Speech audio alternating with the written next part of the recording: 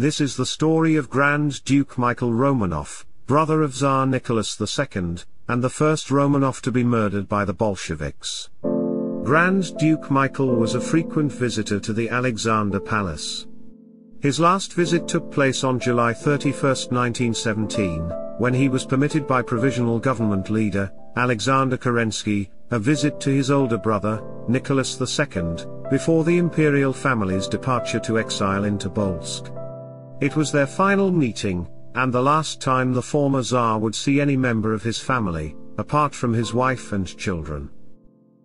The life and death of this third son of Alexander III served to punctuate the trials of the last Tsar's reign, as well as the horror and brutality of the regimes that followed.